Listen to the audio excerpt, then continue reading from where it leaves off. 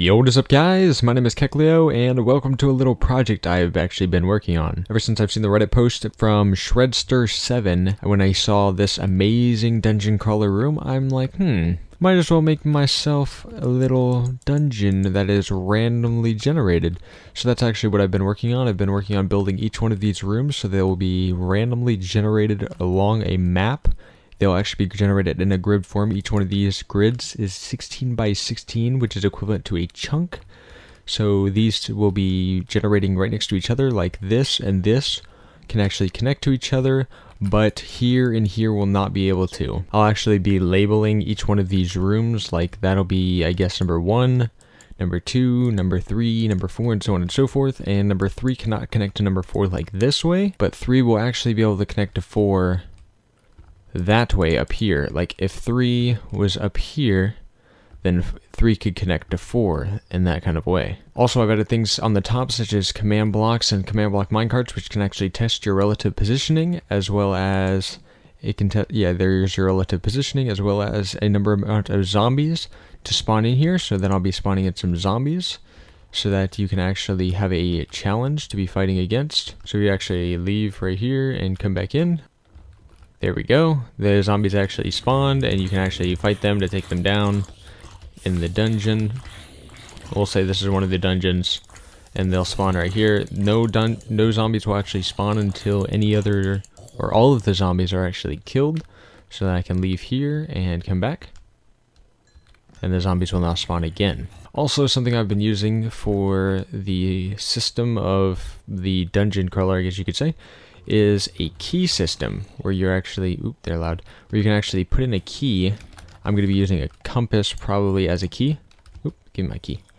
And you can take this key right here, and it seems like there's already one in there. You could place one level 1 key here, and if you place the level 1 key in there, it'll actually open up it'll close this up and allow you to walk across the lava into the next area of the dungeon.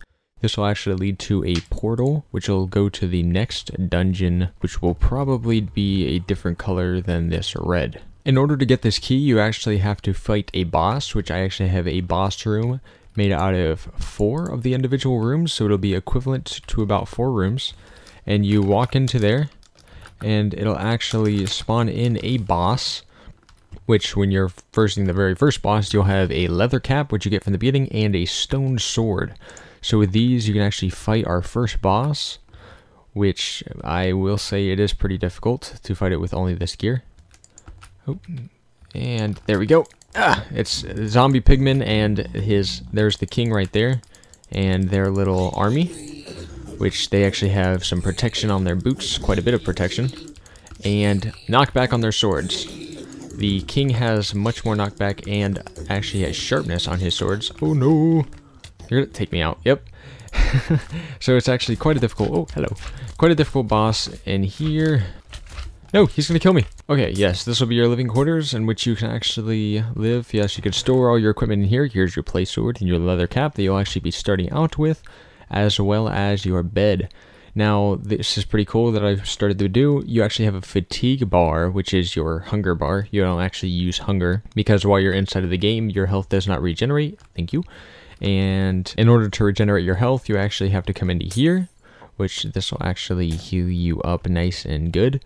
As well as if your hunger is running low, which is actually your fatigue, you can sleep in the bed, which it'll always be nighttime as long as you're in this room, and as long as you're in the dungeon, it'll always be daytime, so zombies and stuff don't spawn outside of the dungeon walls. Right here is actually the teleporter, which will teleport you to the dungeon. It'll only teleport you to the red dungeon in the beginning.